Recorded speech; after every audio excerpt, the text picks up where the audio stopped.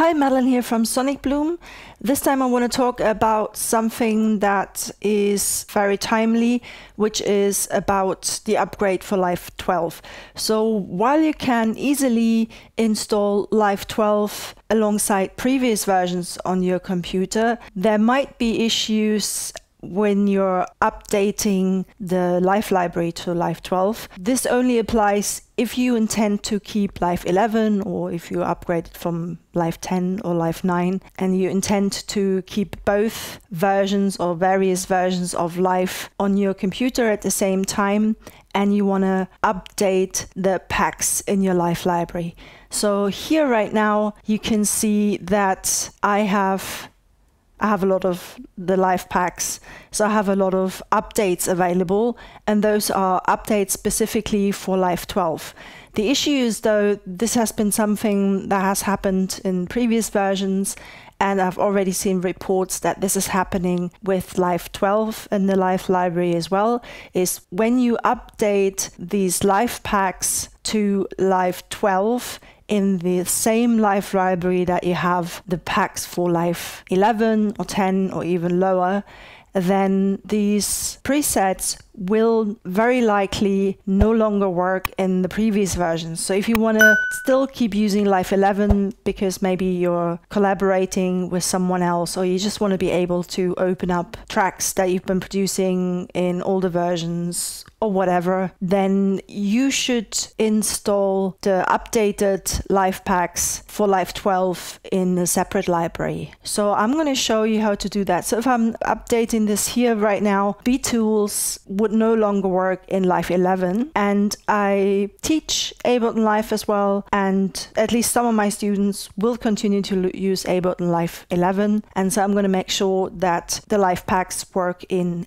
every single version. So how to do this is we're going to go into the Live preferences with Command or Control comma. Here under the library tab, you can see the installation folder for packs. So since I've had the issue previously, I've made sure that for Live 11, I have a specific folder because I still actually have Live 10 on this computer installed as well.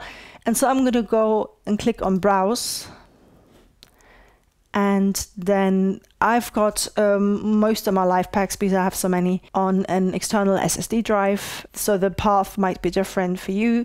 Just make sure that you don't install it within the existing factory packs folder, but you create a new folder up top. So I'm going to create a new folder and I'm going to call it Live 12 Factory Packs, preferably without any typos. Then click Create and then click Open. Do I want to move the existing packs to a new installation directory? I'm going to click No. If you want to have them installed alongside, I actually recommend clicking No as well, because otherwise you won't have them available under your factory packs path for Live 11 or earlier anymore.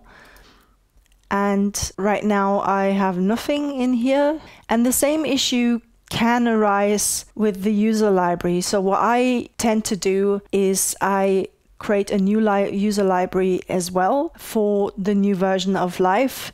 And then if I want to use my older presets in there as well, and just want to make sure that if I create any new presets and I open the user library in Live 11, that I don't have new presets or overwritten presets that will no longer work in Live 11 or below. So I'm going to do the same here. I'm going to click on this and then create a new folder and call that user library. I'm going to call it Live 11 Live 12 user library.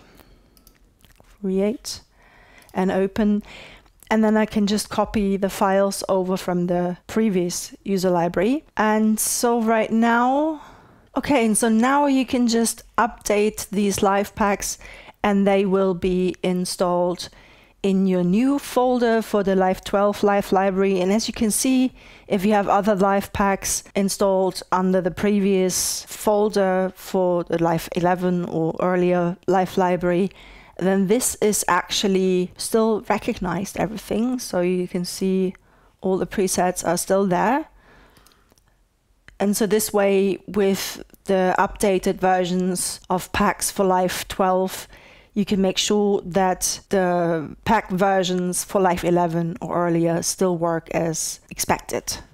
The same doesn't apply for the user library. So if you create a new user library for Life 12, then if you want to use the previous presets that you created, you can just go into the folder in Finder or Window Explorer and just copy it over into the new user library as well to still have access. And then you can add new presets and default presets, for example, and you will not have any conflicts between Life 12 and earlier versions of Life.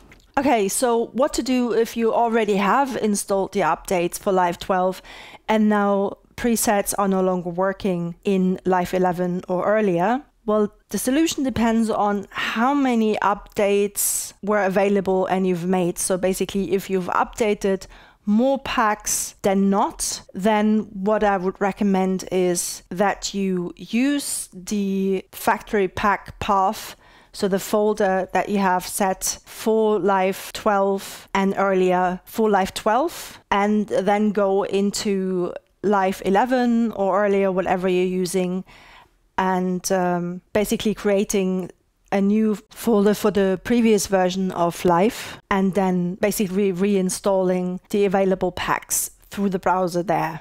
Now, if you have less updates that you already made than packs that you have available, then it might make sense to set a new installation folder path here in Life 12, and then make the updates, and then simply go into the path that you have set for the Life factory packs or for the Life library in the previous version of Life, and go into Finder on Mac or Windows Explorer on Windows, and then check the date. And when you can see that you've just updated it recently, then those would be the ones that no longer work because they've been overwritten, and you can just simply delete them in Finder or Windows Explorer, and then go into Life 11 or earlier, and then basically check the updates or available packs that you can install through the browser again, and just re-download or update. That's it.